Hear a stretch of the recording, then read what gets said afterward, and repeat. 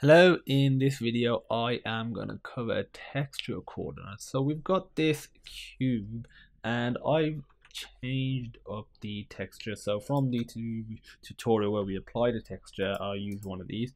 I've added this checkered texture. It's just easier to sort of demonstrate how texture coordinates work with this one, but the principle is the same with all of them.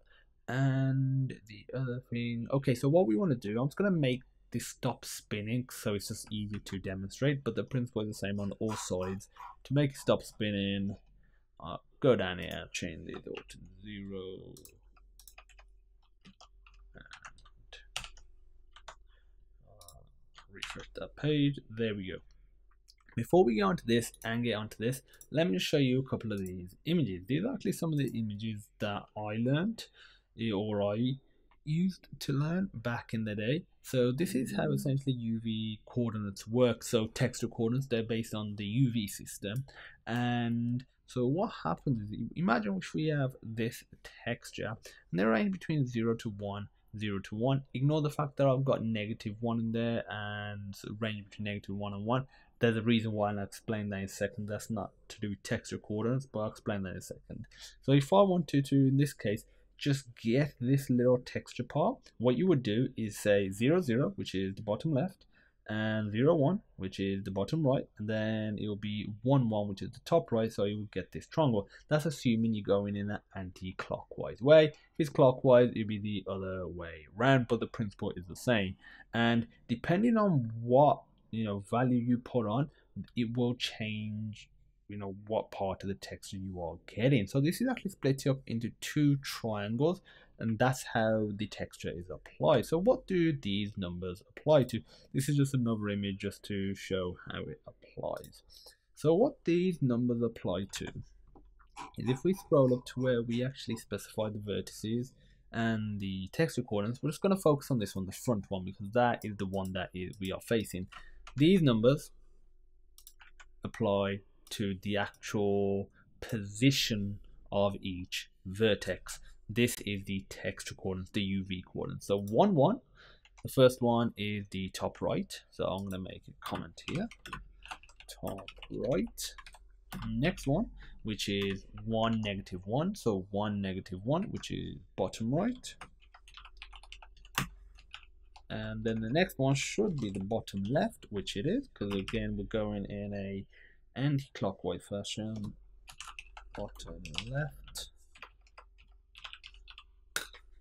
And then the top one, next one should just be the one that's remained, so top left, which it is. Okay, so to get the first triangle, you get these three corners. So top right, so 1, 1, then 1, 0, which sorry, not 1, 0, 1, -1, which is this one. Then we get -1, -1, which is this one. So you get this little triangle right here, and then the process is basically repeated the exact same way. So we go from bottom left to top left to top right. So it's these three coordinates first, then after that it's this coordinate, and this coordinate. So it basically flips back around. But we're just going to deal with these coordinates for now and watch what happens, because the bottom right coordinate is only used in this triangle, because in this triangle these two coordinates are used. These two coordinates are used for both triangles. So if I want to modify this coordinate, it won't affect this texture that has been applied. So instead of putting the bottom right, instead of putting 1, 0, which on the texture itself would be 1, 0, which would be again just the bottom right. It's the same principle. Put 1, 1. What do you think is gonna happen? I'll reload.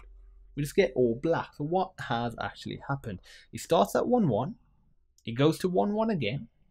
But then what happens is it goes to 0, 0, which is the bottom left coordinate. And basically, because it's all black throughout, it is just getting the black line. Watch what happens if I, instead of modifying that one now, if I modify the bottom,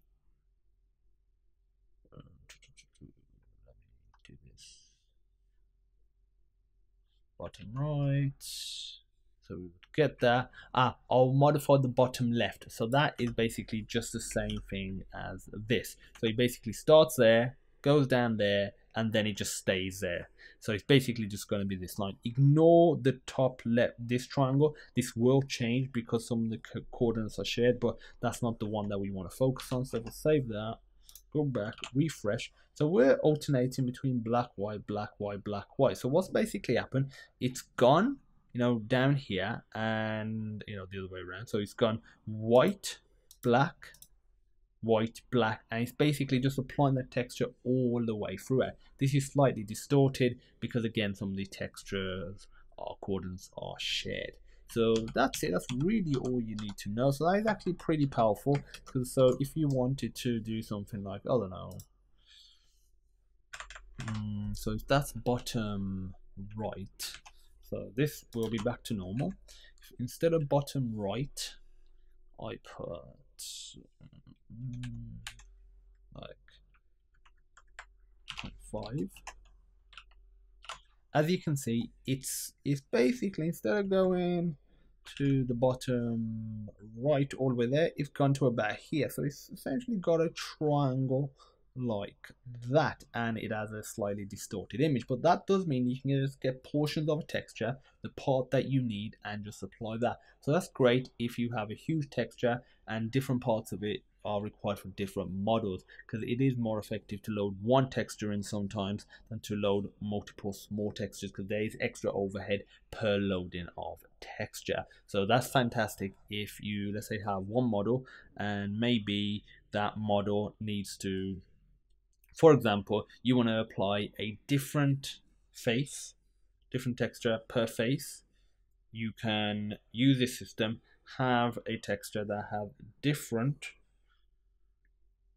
essentially, textures, and using the coordinate system you could apply different ones. But that's it. If you have any questions, feel free to pop me a message. What I'll recommend doing is actually experimenting and figuring out how to use this technique to apply a different texture to each face. Like I said, if you have any questions, feel free to pop me a message, and as usual, I look forward to seeing you in the next video.